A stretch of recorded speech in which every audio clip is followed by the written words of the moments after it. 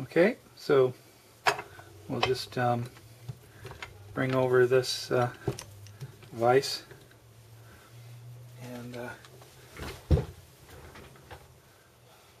go ahead and mount the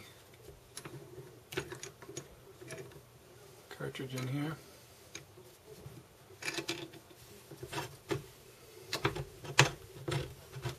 Tighten it down.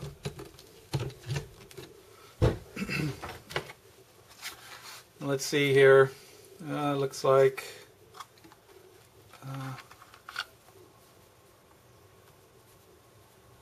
that'll probably.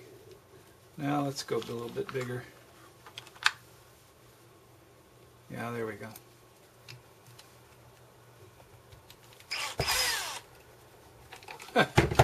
Okay.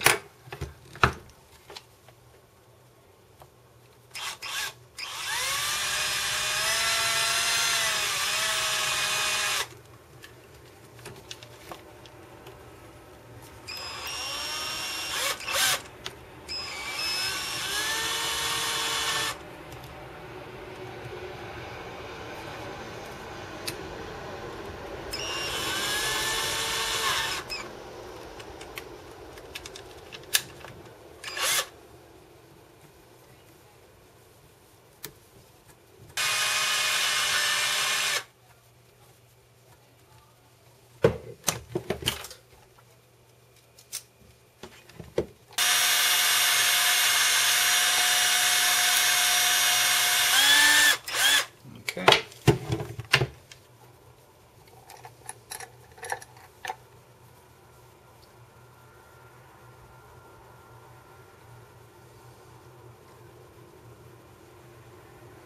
The needle is held in there with a nut.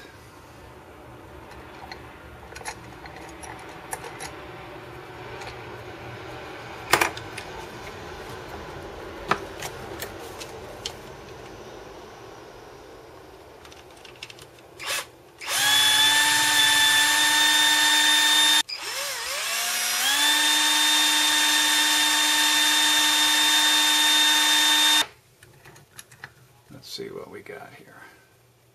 Ugh. Pretty blown out. Okay, it's coming apart though.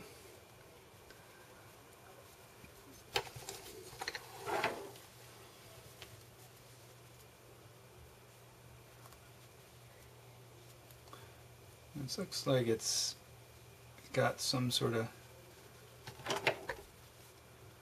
piece of insulating material on the end.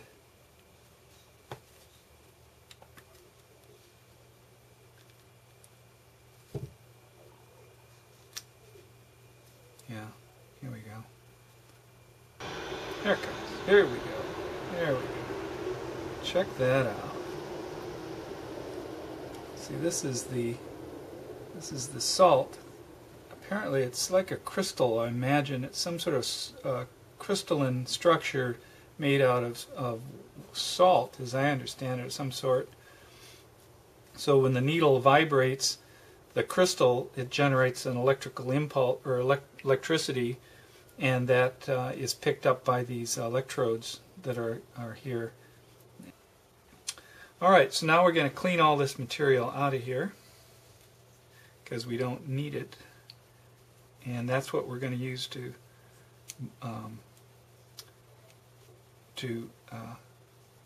glue down our new cartridge. Get a Kleenex.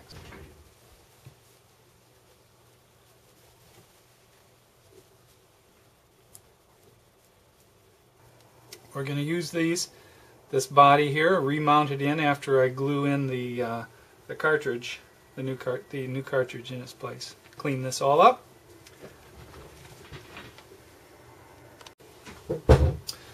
So the cartridge is going to fit right back in here, just exactly like it was mounted, and it sure does would be nice, and it almost looks like the thing was designed to fit exactly. I mean, it just fits like a little baby in its cradle like this, But by doing so, if I did mount it like that, the needle is supposed to be way up here by about a ½ inch further up in the tone arm. So having it riding back far like that, I don't think that's going to work. In fact, all the pictures and stuff that I've seen says that it needs to be up further in the mount. So in order to do that, I have to cut off the top part of this here and then mount this like further up in there with the glue. So in order to do that, we'll have to cut the end of this off, and I'm going to use a Dremel, and we'll see how that works.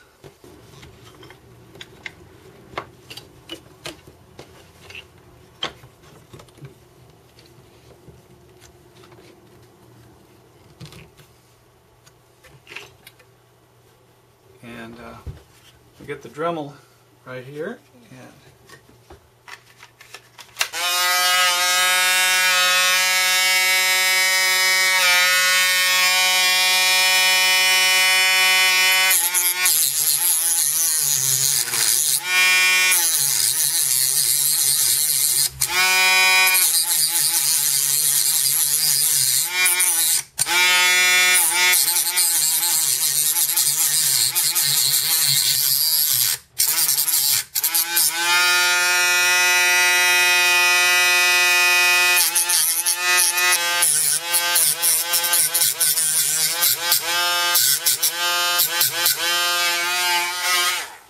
okay, let's take a look at that. I might need to do some more trimming here.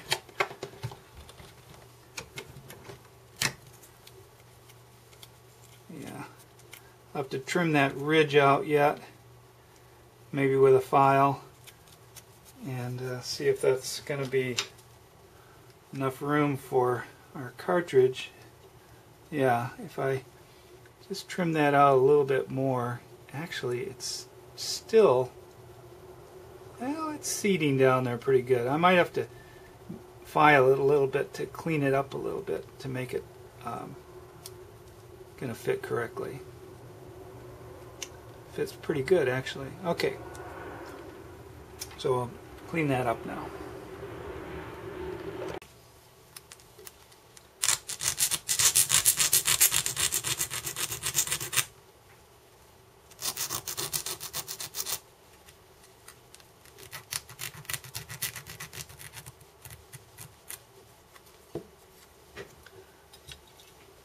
Okay.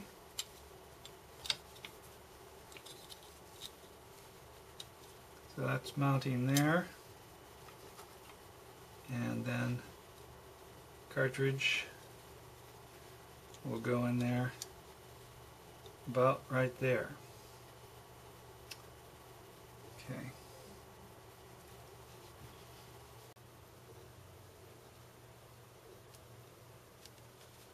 You might have more nimble fingers than me if you were doing this at home. Okay, you don't want to cross the thread, so just be careful that you get it started properly. There we go. There we go. Nice and tight. Feels good. I'll get my super glue, or my epoxy actually. Okay, here we go. Let's see, 92nd. Oh, that's too fast. Oh, 3 to 4 hours. Oh, too slow. 5 minutes. Oh, perfect. That's what we want. All right, let's mix it up.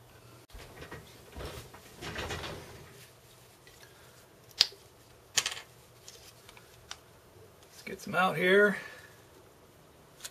Equal parts along this back side here. So I'm going to put some on that part there.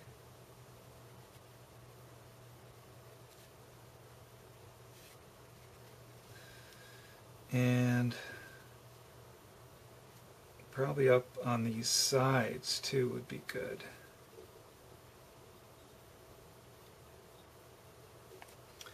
Let's see how it feels. Yeah, that feels right. It's on there just beautifully. Great. So, I'm going to let that set and come back to this. Okay, it's been about 35 minutes or so. Let's see how good and set. Oh yeah, pretty sticky, pretty solid. And I forgot to mention too that when you do glue that, to take a look down on this angle and make sure that it's sitting exactly straight, because when I first put it on it was a little cockeyed, so you just have to kind of eyeball it as straight as you possibly can. So that is in there really good and solid. So now is a matter of I can take it off so I can get to these connections and make these soldered these connections.